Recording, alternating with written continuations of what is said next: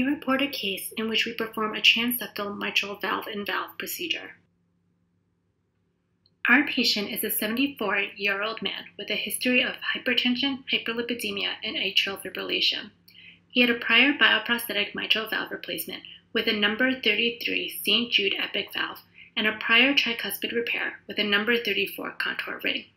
He presented with increasing dyspnea on exertion despite being on diuretics. He has a depressed left ventricular function with an EF of 45% and moderate to severe mitral regurgitation. His STS score for reoperative surgical mitral valve replacement was 6.2%. He was evaluated by our heart team, and the decision was made to move forward with a transcatheter mitral valve replacement. Pre-procedural planning is key to the success of this procedure. Transesophageal echocardiography is performed in order to confirm the severity and etiology of the mitral valve disease. In our patient, TEE demonstrated that our patient had severe mitral regurgitation and a flail prosthetic leaflet with a posteriorly directed jet. Gated cardiac CT scans are performed in these patients in order to confirm valve sizing. Our patient had a mitral valve annulus area of 680 millimeters squared, and the placement of the virtual 29 millimeter SAPIEN 3 valve shows adequate sizing and fit. In addition, CT scans aid in the identification of left ventricular outflow tract obstruction.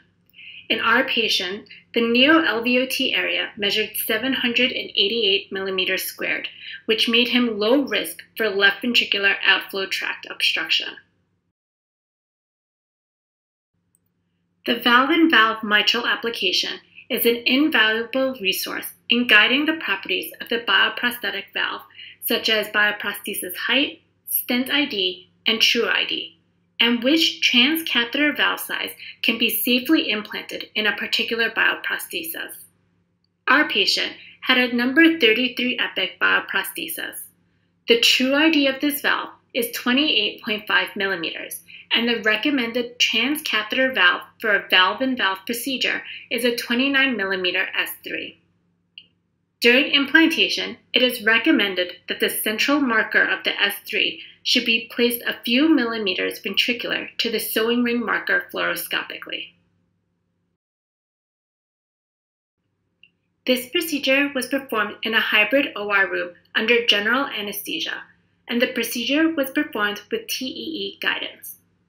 An 8-French sheath was inserted in the left femoral vein, and a transvenous pacemaker was advanced through this sheath and positioned in the right ventricular apex. After right femoral venous access was obtained, one pre-closed suture in the femoral vein is deployed using ProGlide, and a 12-French sheath was inserted. An 032 wire was then advanced up from the IVC to the SVC. After a 3,000 unit heparin bolus was administered, a trans-septal puncture was performed under TEE guidance in a high and posterior position in the fossa ovalis. The Baylis sheath, dilator, and needle are advanced into the left atrium. The dilator and needle are removed, and the Baylis sheath is left across the septum. An additional bolus of heparin was administered for a total of 100 units per kilogram, for a target ACT of 250 to 300 seconds. Here on TEE, we can see the Baylis needle tenting the interatrial septum prior to puncture and can measure the height of our needle above the mitral valve annulus. The goal is to be high and posterior on the septum. We can also observe the transseptal puncture on TEE. After the Baylis sheath is across the septum, a ProTrack pigtail wire is advanced into the left atrium and the Baylis sheath is removed. A steerable agilis sheath and dilator are then advanced over the ProTrack wire into the left atrium. Subsequently, the ProTrack wire and agilis dilator are removed. The Gillis sheath is then directed towards the mitral valve, and a multi-purpose catheter and tiger wire is used to cross the mitral valve. An 035 comforter wire is advanced through the multi-purpose catheter and is left in the left ventricle.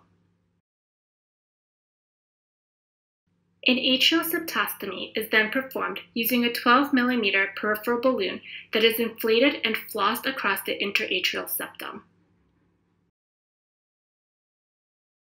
Next, the Gillis sheath is removed and an Edwards E sheath is advanced into the IVC over the comforter wire.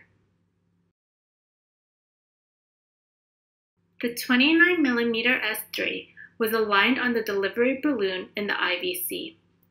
The system was then advanced across the septum and positioned across the mitral valve. The sewing ring of the bioprosthetic valve should be identified and is marked with a red arrow on this slide. The goal is to align the transcatheter valve with this ring. Because of the angle of approach, the transcatheter valve position may have to be adjusted during deployment. The valve is slowly deployed in order to allow for fine adjustments in position. The final position of the valve should be approximately 80% in the left ventricle and 20% in the left atrium. Here we can see the final position of the 29 mm S3. The valve is well seated across the original bioprosthetic valve. The transcatheter valve deployment system and sheath were removed, and the right femoral venous perclose was secured.